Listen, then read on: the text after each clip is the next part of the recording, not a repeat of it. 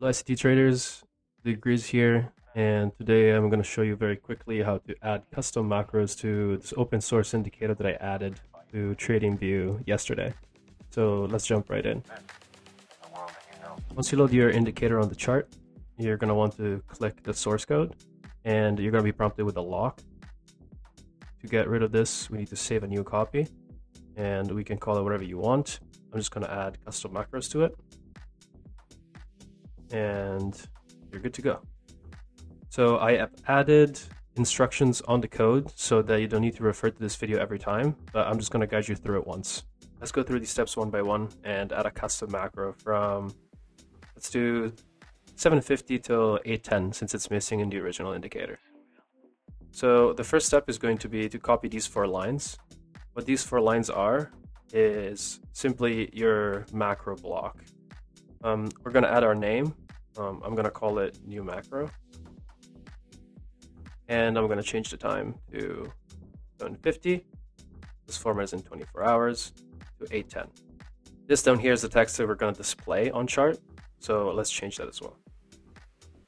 Once this part is done, you can copy this over and create multiple macros of different time frames. Just make sure to change this name and have different names. So if I was to create a new one, I couldn't use the same names, because otherwise PineScript is going to throw you an error. So you can just add a number to it or a different name and everything should be fine. For the purpose of this, I'm just going to leave one. After this is done and you add as many that you want, the only thing you need to do left is go up to line 12 and change the number of macros. It's going to start with 8 because that's what the standard indicator is. The only thing you need to make sure is that you have the same number of code blocks as this number right here. So I'm just going to add 1 to 9.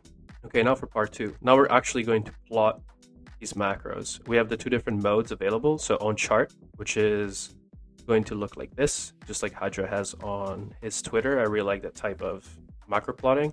And then the second one is our on pane, which can be accessed by just moving the indicator to a new pane below. And that just shows boxes that can be collapsed and hidden if you double click on the chart.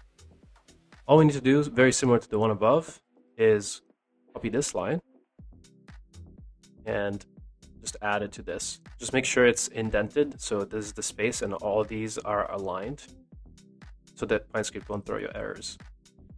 All we need to do now is change these names to the name of our macro above. We call it new macro, so I'm just going to do that. And the same exact thing that we've done up here is going to happen down here as well. Very last step down here, we're going to have to take care of a little bit of memory so that the indicator doesn't take too long to load and it doesn't freak out on us. And to do that, very similar, we just change the name and we're all set. All we need to do now is save the indicator and add it to the chart. I'm going to hide the old one.